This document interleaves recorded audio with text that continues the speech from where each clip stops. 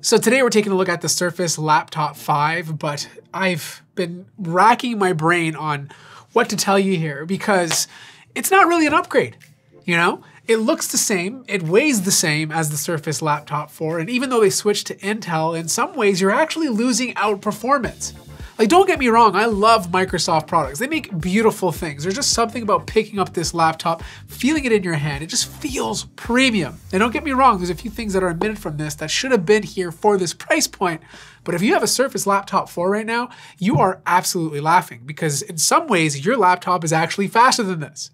Now, it's the same design with the beautiful Microsoft logo in the middle. It's super clean, it's thin. You get the Thunderbolt port on the left-hand side, plus an audio jack and your USB port. And then, of course, you have a Surface Connect port on the right-hand side. So if you've ever wanted to connect your Surface laptop to an external GPU, you can finally do it. But you know what's cheaper than an external GPU? Cloud gaming. You can use this Surface laptop to cloud game, or you can pick up a cloud gaming Chromebook like this Acer Chromebook 516 GE from Best Buy, who was kind enough to partner on this section of the video. It only costs $650, and with that you get a beefed up Chromebook that has a 120 Hz refresh display, i5 12th gen CPU, and 256GB NVMe SSD. I tried Microsoft's cloud gaming service and Nvidia's GeForce Now, and both services ran beautifully. Microsoft has a massive collection to choose from, but only a small amount of those games can run at 120 frames per second. GeForce Now, on the other hand, can run most of their games to match the refresh rate of this display. The Acer Chromebook 516 GE has nice contrasty colors, a 16:10 aspect ratio for more vertical space, and felt very snappy to use. Also, a great mouse to go with this Chromebook is the SteelSeries Rival 3 wireless gaming mouse. It has a nice palm shape and very low latency. It's super light and that's over 400 plus hours of battery life. It's a good mouse for both gaming and productivity. Now back to the Surface laptop. This is still a wonderful piece of machinery to use. You can easily open it up with one hand. You have this beautiful, clean deck with no stickers. Like, the sticker guy is not even allowed in the Microsoft building. You will never see a sticker on a Microsoft product, or at least on their laptops.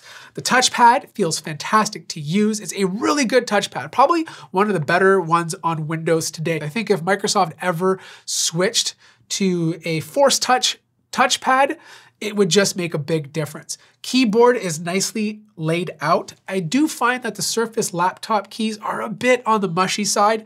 There's not a lot of keyboard flex, which is good, but I think it just needs a bit more actuation, just so you get a better click when you're pressing down. Now, granted, it doesn't really affect my typing experience. Like, I type fast on this, as fast as any other good keyboard, but if they want to improve it, definitely add a little bit more force. The deck is nice and clean. You have your power button embedded into the top function row. There's no fingerprint sensor. The bezels on the display are still really, really chunky.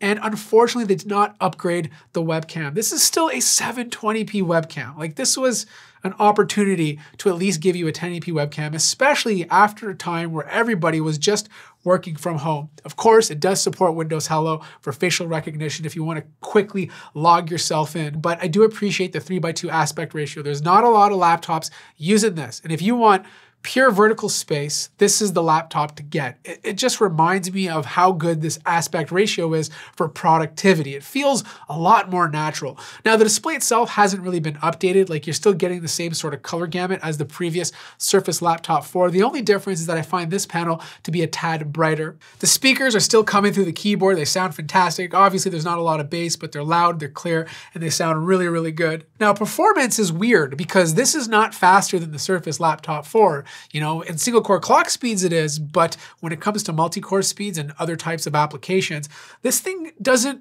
lose out big time to it, but it doesn't surpass it.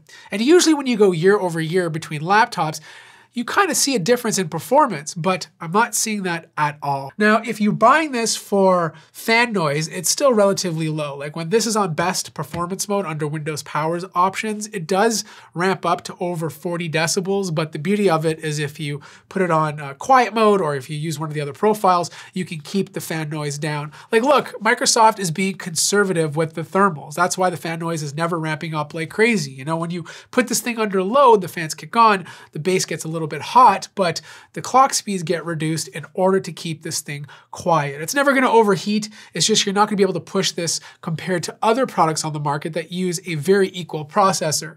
Repairability, just like the Surface Laptop 4, is slightly better. You can swap out the NVMe SSD inside of here. It's actually faster this year than last year's model, so you do get faster read speeds compared to the Surface Laptop 4. And this is one area where I think an AMD processor would have benefited. You would get better battery life. Not that battery life is bad on this. I'm getting over 10 hours of use before needing to charge. But on last year's Surface Laptop 4, I got over 14 hours before needing to charge. So here's the thing. For the price, there's obviously a lot of other Windows laptops that you can buy that give you more value per dollar, but there's still something really awesome about this. I love the way it feels, I love the way it looks, and just like you buy a Pixel phone to get the best of Android, and just like you buy a MacBook Air to get the best of Apple, I feel like this is still the best of Windows, even though a lot of their products are still kind of behind in the performance department. I will say if you're upgrading from a Surface Laptop 3 and earlier, this is obviously a good upgrade, but if you can, see if you can find a Surface Laptop 4 on sale, because the differences between these two products are not really much, and you're still getting better battery life, similar performance with the older model. If you have any questions about this device or want to pick up the Chromebook or this will be in the description down below. Like the video if you liked it, subscribe if you haven't already, and I'll see you guys in the next one.